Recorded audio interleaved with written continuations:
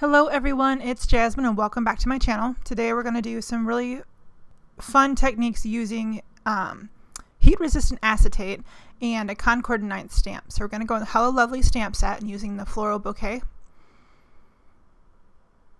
And this acetate is really cool. It's heat resistant, so you can heat emboss on it, and it doesn't wrinkle, it doesn't warp, it doesn't get cloudy, it stays nice and clear, which I think is really fun, really unique. It's a really cool product to the market and not something I've seen before. So we're going to use some Versamark and a powder tool. Now the powder tool is important because if you mess with acetate before, you know it's really staticky, really clingy, and the powder tool will help eliminate that as much as possible. So you want to cover it with your powder tool and then stamp it with your Versamark, which you can see the pattern showed up.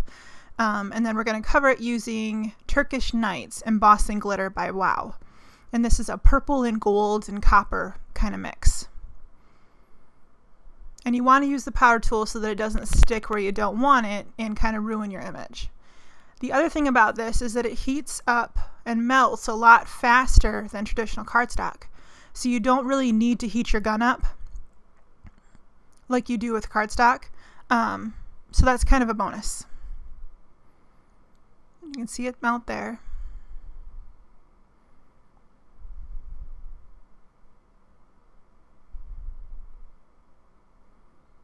And we're going to make a shaker card out of this. And I thought that it was really pretty to have the embossed image on the acetate versus around the shaker window.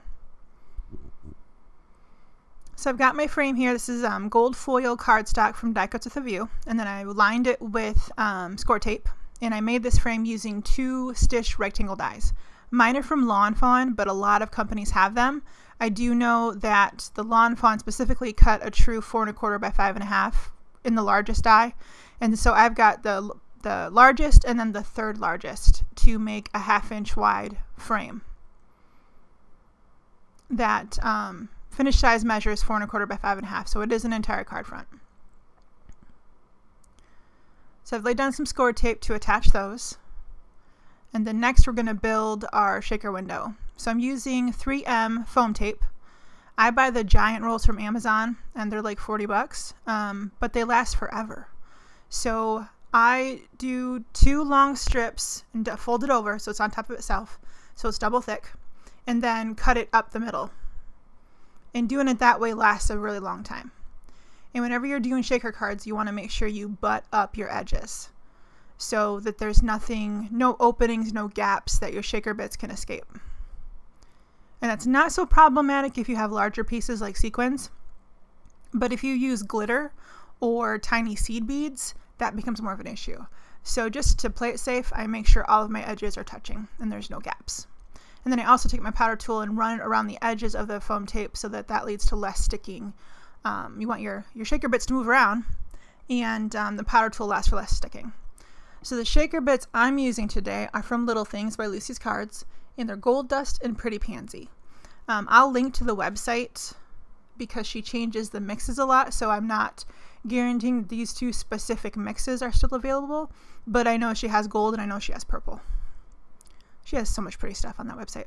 But anyway, I've got some lavender cardstock as a base, and then I'll attach this to a top folding card base.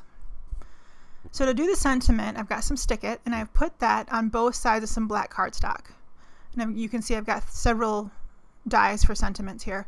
Obviously, we're going to use one. So I'm using the Smile for this card. And I choose the Stick It because of how thin it is and how easily and nicely it die cuts. I've used other sheet adhesives that are thicker, and I've run into problems with them getting it to die cut all the way. So that's why my go-to recommendation is Stick It. So I'm using here is some Elizabeth Crafts Silk Microfine Glitter. And this is a super finely milled glitter, tiny, tiny particles. So it sticks really easily and really well to the adhesive, that you won't have glitter flaking off of this stuff. And that's due to the size, but it's also due to the Stick It. So you can use this with bigger glitters and chunkier glitters, but I can't guarantee the results as well as using the microfine.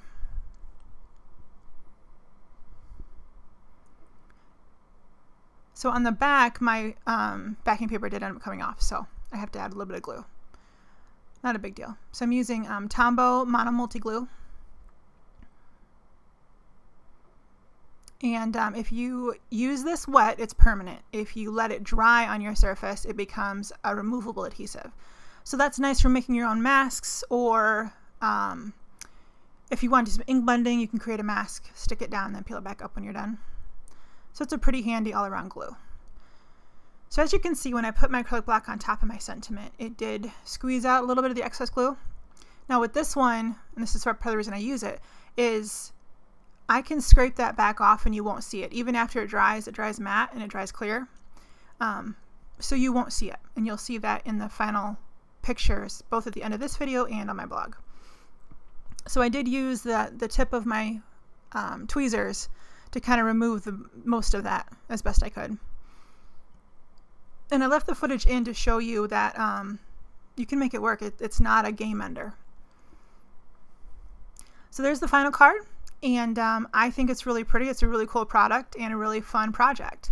So let me know how you like it. Don't forget to hit the like and subscribe button, and we will catch you guys next time. Have a great day, guys. Bye-bye.